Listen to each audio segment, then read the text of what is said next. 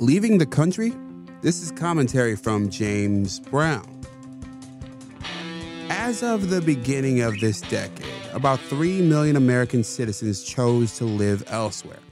And it appears that that number may go up, and for good reason.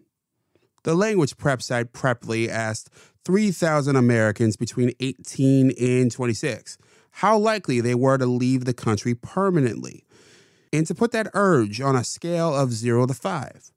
The average answer? 3 out of 5. The reasons vary, but here are the big ones. Things here cost a lot, and they're going higher. They want to experience a different culture. They're worried about gun violence, and they want more of a social safety net. How much of this is young wanderlust is unclear, but one thing is, the standard of living in America is just getting more difficult to withstand. According to a McKinsey study, this cohort is going through what looks like a decline in economic opportunities.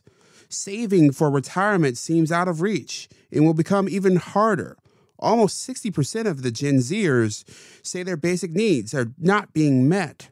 And that study is from 2021, before the waves of inflation of the last few years. What do you think? And would you move out of the country if you could? Leave me a comment at jamesbrowntv.substack.com or email me at jamesbrowntv@gmail.com. You can also leave me a message at 585-484-0339. And if you like what I'm doing, share it with a friend.